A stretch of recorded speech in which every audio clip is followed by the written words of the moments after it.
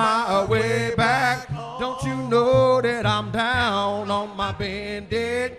Lord, I'm begging you to save this soul of mine. Lord, I'm begging you, please forgive me, Jesus, Lord, and try me, Lord, and I have sinned against you. Don't you know that I admit that I've done wrong? Don't you know that I'm just like the prodigal son, Lord, and I'm on my way back? Don't you know that I'm down on my bended? Lord, I'm begging you to save this soul of mine. Lord, I'm begging you, please forgive me, Jesus, Lord, and try me one more time. Well, when I went astray from you, Jesus, Lord, I thought I was having fun. Oh, I came back, to myself, Lord, but now I'm on the run. Lord, just make me one of thy servants. Lord, I'm not worthy to be your child. And so, please, you know, church, if you know what I'm talking about, get on your feet, church, and try me. Lord, and I have sinned against you. Don't you know that I admit that I've done wrong? Don't you know that I'm just like the prodigal son, Lord, and I'm on my way back? Don't you know that I'm down on my bended? Lord, I'm begging you to save this soul of mine.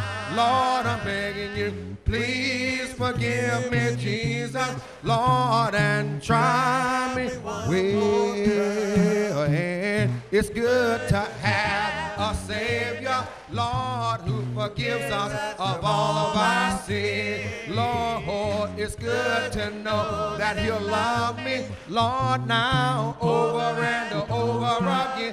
Everybody knows the sin, Lord, it's so human. Lord, to forgive is so divine. Lord, I'm begging you, please forgive me, Jesus, Lord, and try me, Lord, and I have sinned against you. Don't you know that I admit that I've done?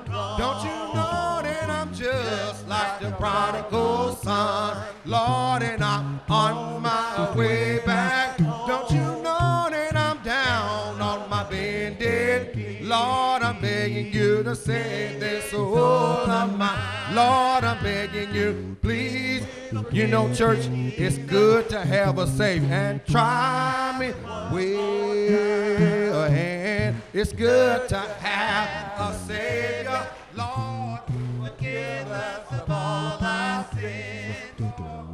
It's good to know that He loves me over and over again. Sin, Lord, is so human. Forgive us so divine. Please forgive me, Jesus. Lord, and I have sinned against you. Don't you know that I admit that I've done wrong? Don't you know that I'm just like the prodigal son, Lord, and I'm on my way back home. Down on my bended knee,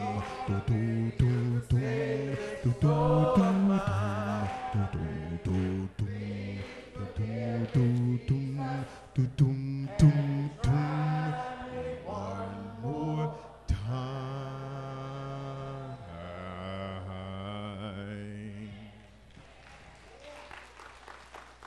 Amen. I really do appreciate everyone singing out on that song. Isn't it wonderful to know that we have a God that loves us? A God that not only loves us, but He demands love from us toward Him also. It's not just on a one-way street. It's a two-way street. I want to take this time and just warmly say to all of our mothers that it is our prayer that not just on this day, it is our prayer that you are appreciated for all that you do. And I especially want to lift up Christian mothers, because I believe Christian mothers are the ones who set the kingdom in motion because of their love and guidance. It's what you do with your young person and how you teach them in the Lord that really, really strengthens our kingdom for the future. You know, I was thinking about this message today, and I want to talk about what a praying mother does and all the awesome things that is a result of her just simply praying. And before I get to that message and that point, I can't help but to imagine, or rather reflect upon my mother, and she has gone to be with the Lord, and it's been 10, 11 years since her passing, and I can't help but to just recall some of the things that, in my opinion, made her so special. And I don't know about your mother, but there was a time or two my mother had to step in and save my behind. Anybody have a mother had to save your behind? I don't know what I did exactly, but there was a big old girl in my neighborhood that somehow or another she got to chasing me. And you know I was about the fastest thing in the neighborhood, and she couldn't catch me. And on her way trying to catch me, I dodged a tricycle, and she was not so lucky. And so she hit those tricycle and fell, and she just made this last word: "I'm going to get you."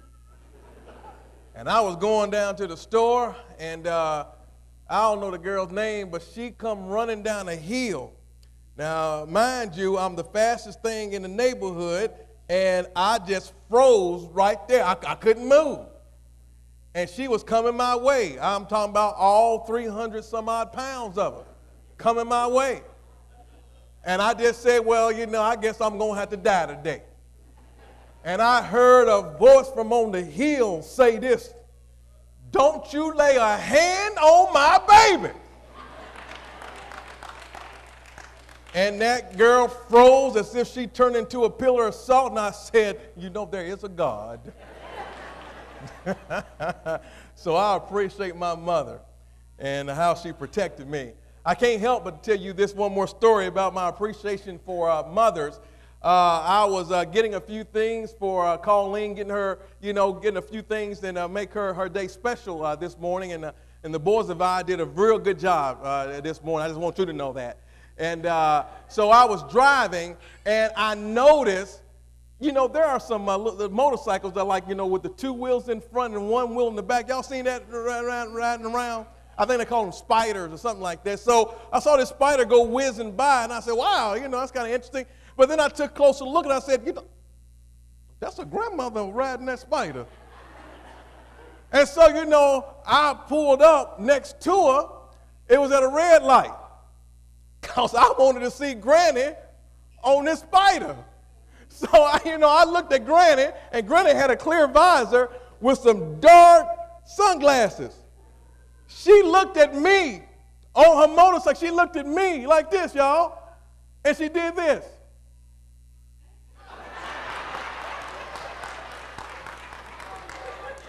And so I did, what's up? And then Granny sped off, and I said, boy, this is a different generation right here. Granny on spiders. I said, God bless her, God bless her. I can't take that. That was too much for me to handle right there. We live in an age where generations may change, and we have grannies who are really cool now, but I'm here to tell you, I wouldn't trade anything for a mother that prays. A mother that prays can do so many things. And today I want to encourage you that we all need to encourage our mothers today.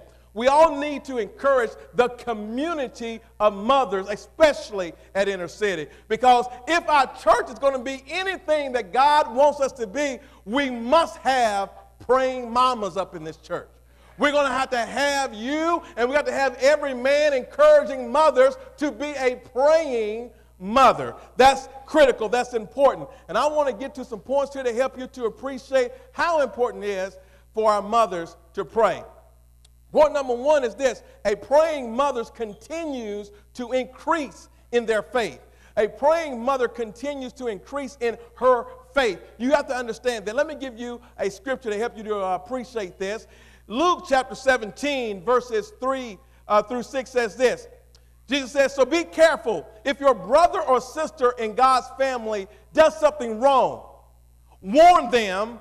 If they are sorry for what they did, forgive them. Now listen, and if they do something wrong to you 7 times in one day, but they say they are sorry each time, listen, you should forgive them. The apostle said to the Lord, give us more faith. That's interesting. I need to have more faith. Notice the Lord's response to the request to have more faith. His response is, if your faith is as big as a mustard seed, that's important. They're asking for something big. Give us more. And our Savior is saying, listen, if you have faith as big as a mustard seed is a very small seed, you can say to this mulberry tree, dig yourself up and plant yourself in the ocean, and the tree will obey you. Here's the point I want you to understand, mothers, and what we need to encourage our mothers to do. Listen, it is not the point for you to have overwhelming faith. You know where overwhelming faith resides in?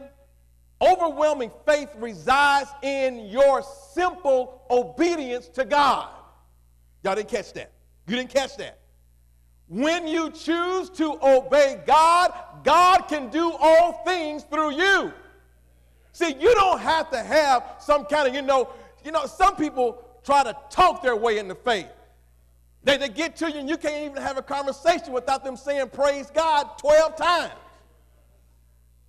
What God desires is your praise, but God desires your obedience.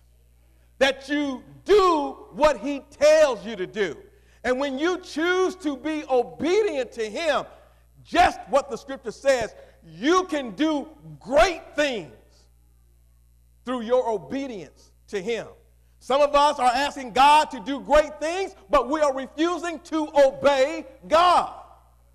But when you find yourself in obedience to God, then God can truly use you. God can move a mountain. God can move a mulberry tree. God can do all things through you if you're just obedient. And so instead of us thinking that our faith has to be so big, I want you to just boil it down to simply obedience. That I'm going to obey God today. I'm going to do what his word says. I'm going to please God today. And don't spend all your time trying to talk up your faith. Be obedient to what God has required to you to do. To increase faith really means to increase your obedience. Amen? Consider point number 2. A praying mother continues to teach that God is always near. Now that's important.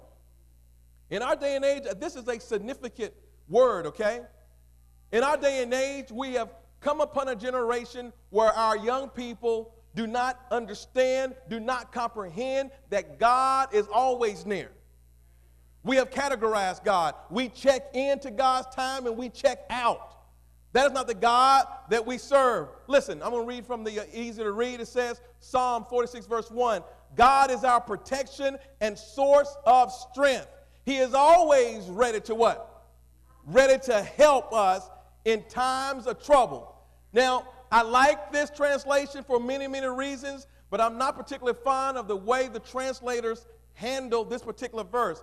I'm going to show you the Amplified Version. I'm going to take notice of a more literal translation. It goes like this: God is our refuge and strength. In other words, he is mighty, impenetrable to temptation. You see, he is a very present and well-proved help in trouble. So what does that mean? That means everything. You and I have to understand it doesn't matter what you go through. It doesn't matter where you go. God is there.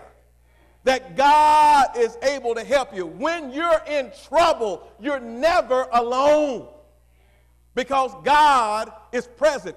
The key in understanding when you're in trouble is allowing God to help you through the trouble.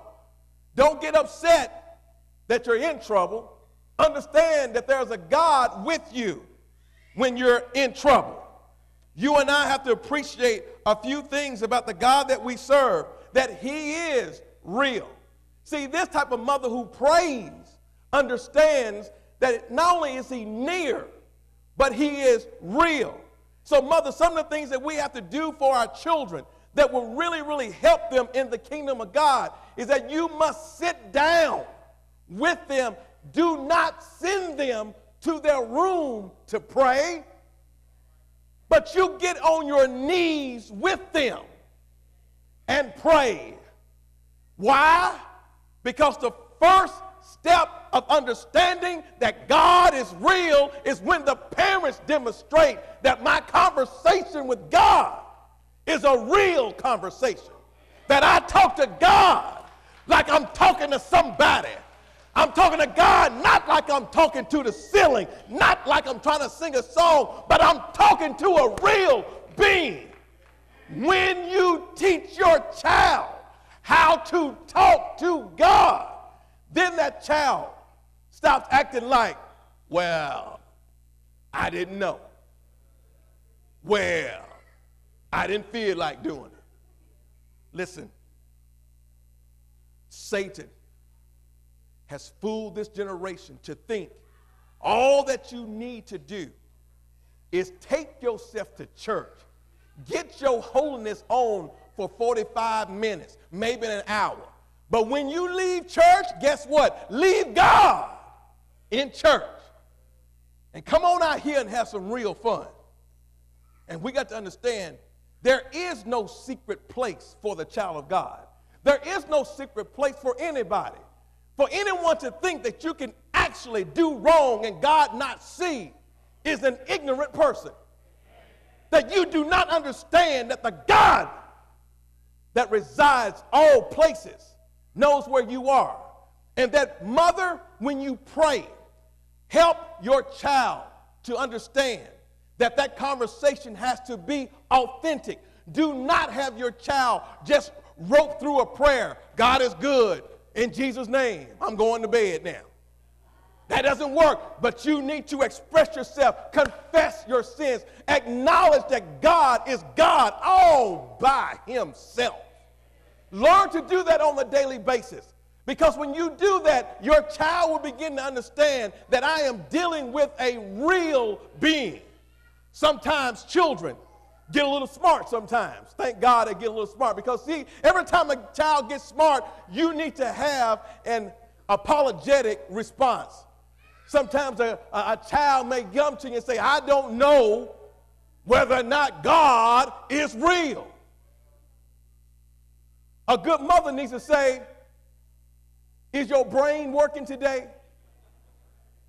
Where did you come with, I don't know whether or not God is real? I cannot see him. You need to learn to say, you cannot see God? Can you see the sun? Yes, I can see the sun. Very good, you can see. How do you think the sun got up there? And you need to be able to say, you need to break them down or break her down. Do you think the sun got up there by accident? Do you think there was a big boom and order came out of chaos? Or do you believe that a designer placed the sun up there, that you might gaze upon the sun and realizes that it rises and it falls, and it continues to do that in order? Why? That you might contemplate that there is a designer, and the designer is the Almighty God. So you cannot tell me that God is not real. Allow me to consider one more thing. Have you considered the very body that you have? Look at your body. Tell you how real God is. Do you think, boom, your body came here by accident? you really derived from a monkey. And the monkey got here by accident too. Do you really have your child look at his body and ask itself, am I fearfully and wonderfully made? Did I get here? Did these fingers get here by accident? Or was there someone who designed these fingers? Someone who designed this nose? Someone who designed my knees? And one will discover that there is a present God. He is the designer of all things. And let us appreciate that the God that we serve is very close to us. He is near and wanting us to acknowledge his presence. Point number 3, a praying mother continues to unload all her burdens into the hands of God. Now that's important, church. So many times, mamas, you carry burdens. You carry burdens. I think this is far more challenging for a mother than maybe for men. Because when a mama carries a burden, the whole house knows it. There's a smile that she used to have that she doesn't have. I want to share with you 3 scriptures to help you to appreciate that a praying mother continues to unload all her burdens into the hands of God. John 16:33 says this, I have told you these things so that you can have peace in me. In this world you will have troubles, but be brave. I have defeated the world, says our Lord. 1 Peter 5:7 says, give all your worries to him because he cares for you. Can I get an amen? He didn't say give a few of them.